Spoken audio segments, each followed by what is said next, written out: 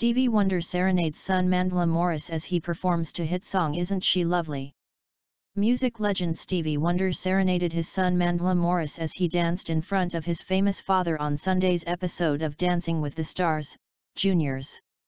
Stevie, 68, performed his hit song Isn't She Lovely as Mandla, 13, and partner Brightyn Brems carried out their foxtrot in the ballroom.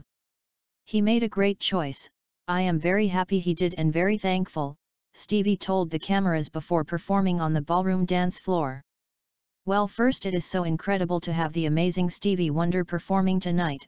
I know if I had to do a performance with my dad on Dancing with the Stars it would not have looked like that, said Judge Adam Rippon. You were so good, this is probably one of your best dances, he added. Val Schmerkovsky called the entertainment incredible and famously blind Stevie joked, it looked good to me. The dance also was praised by choreographer Mandla Morris.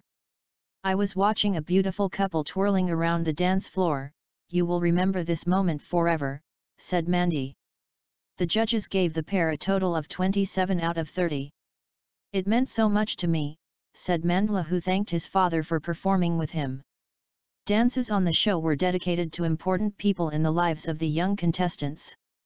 First up was Avengers, Infinity War actress Ariana Greenblatt, 10, and Ardian Celestine, and they performed a salsa dedicated to her family. Mandy told them she was grateful for their dance and complimented it for being complex. Olympic skater Adam also enjoyed the great dance, and Val Schmerkovsky called the salsa spicy and athletic. The judges gave Ariana and Ardian a total of 27 out of 30.